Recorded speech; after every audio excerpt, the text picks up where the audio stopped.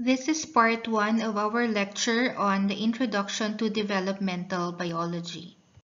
For our topic outline, we will talk about embryology, embryonic development, clinical relevance, particularly what is teratogenesis, and the historical perspective of embryology or developmental biology. Things to do would be to watch the lecture video and to take down notes. Towards the end, you will also be required to do a research on common products that may have teratogenic effects from peer-reviewed journals and later on submit it as a PDF report or a PowerPoint file. Please do not forget to post a comment as well on the forum regarding what you have learned from this lecture video as well as points that you would like to clarify.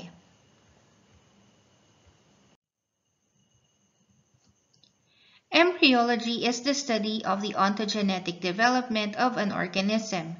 When you say ontogenetic development, it means it's a development from fertilization up to adulthood. It is generally divided into different phases such as gametogenesis, fertilization, cleavage and blastulation, gastrulation, organogenesis, period of growth and histological differentiation, as well as adult stage of development. All of these phases of ontogenetic development will be considered in the next series of lectures. Prenatal development can be divided into two periods. The period of embryogenesis, otherwise known as period of organogenesis. This would be from week 1 to week 8 of development. Meanwhile, starting week 9 until birth, we can refer to this as the fetal period. These diagrams will show to you the different developmental changes that will happen from day 1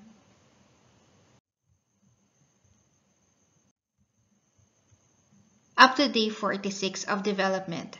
All of these are also found in the book by Langman's Medical Embryology, written by T.W. Sadler. The study of embryology or developmental biology is important because they can provide knowledge that is essential for creating healthcare strategies for better reproductive outcomes. Thus, our increasingly better understanding of embryology has resulted in new techniques for prenatal diagnosis and treatments, therapeutic procedures to circumvent problems with infertility, and mechanisms to prevent birth defects, which is the leading cause of infant mortality. These improvements in prenatal and reproductive health care are significant not only for their contribution to improve birth outcomes, but also because of their long-term effects postnatally. In fact, both our cognitive capacity and our behavioral characteristics are affected by our prenatal experiences. And factors such as maternal smoking, nutrition, stress, diabetes, and many more play an important role in our postnatal health. Combine all of these experiences as well as our knowledge in molecular and cellular factors determining our potential to develop certain adult diseases can actually be traced back even to our prenatal development. Thus, our prenatal development produces many ramifications that would affect our health for both the short and long term, making the study of embryology and fetal development a very important topic for all healthcare professionals.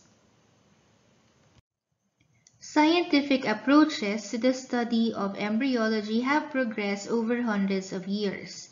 It began with anatomical approaches that dominated early investigations, whereby observations were made, and these became more sophisticated with advances in optical equipment and dissection techniques. Comparative and evolutionary embryology followed, whereby a comparison was made among species, particularly on the progression of developmental processes. Also investigated were offspring with birth defects, and these were compared to organisms with normal developmental patterns. The field of experimental embryology blossomed. Here, numerous experiments such as fate mapping and grafting experiments were conducted, and all of these shed light or better understanding of embryology and developmental process. When it comes to fate mapping, this means that experiments were devised in order to trace cells during development in order to determine their cellular lineages. These approaches included observations of transparent embryos. And later on, when vital stains were discovered, meaning these are dye that will not destroy, kill, or interfere with normal development of the embryo, when these vital stains were discovered, they were used, and eventually fluorescent stains and better imaging system allowed us to trace cells' lineages better. Meaning, what will happen to the ectoderm, the mesoderm, and the endoderm? What are the different organs that are derived from these three germ layers? Grafting experiments, on the other hand, also provided the first insights into signaling between tissues. Examples of such experiment included grafting the primitive node from its normal position on the body axis to another position, and later showing that this structure could induce a second body axis. This was actually a doctorate study that was conducted by Hilde Mandegold together with her dissertation advisor Hans Spemann. Sometime in 1961, the science of teratology became prominent because of a drug called thalidomide. This was given as an anti-nauseant and sedative to pregnant women.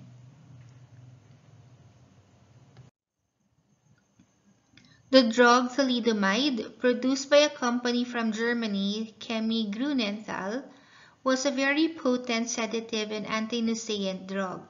Eventually, it was pulled out from the market because of reported cases of birth defects, including unique abnormalities of the limb, in which one or more limbs was absent, called amelia, or was lacking the long bones, such that only the hand or foot was attached to the torso, and this is called phocomelia. These cases were reported independently by two clinicians, Lenz and McBride. Both of them showed that the conceptus was vulnerable to maternal factors that cross the placenta. The images that you see here are examples of US thalidomide survivors.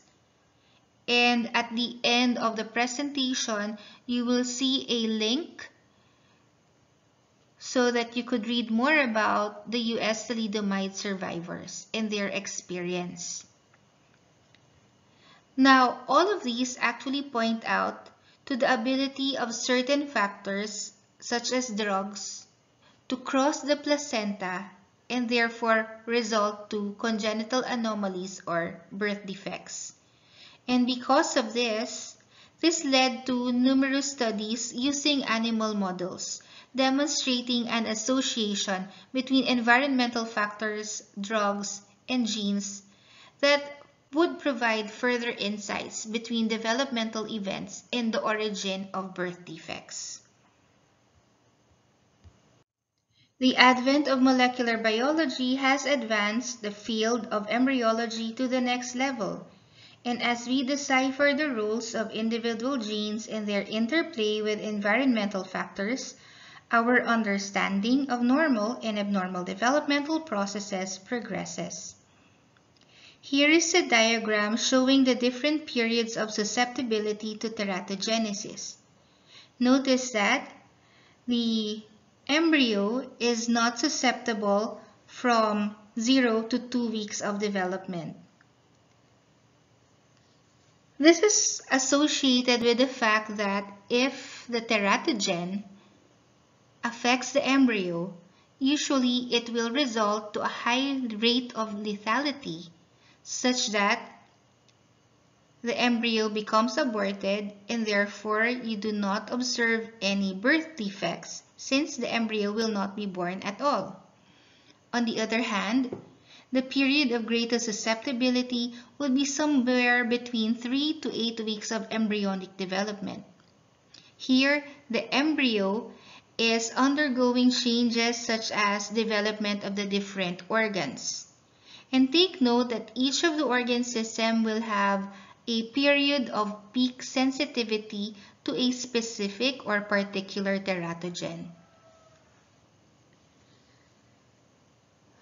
9 to 38 weeks would demonstrate decreasing sensitivity because this is already the period of functional maturation whereby the organs have already been formed and are just waiting for histological differentiation so that it can become functional.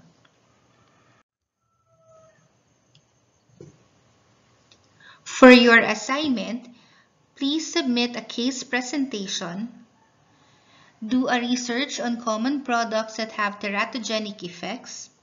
Discuss what these products are used for, its teratogenic effects, and possible interventions. Submit this through a PowerPoint presentation with audio or video recordings. There should only be a maximum of 10 slides, including the journal reference and the title. You might be interested to do more readings. For example, the experiment of Hilde Mangold, Fate Mapping, and Teratology by typing in or keying in the link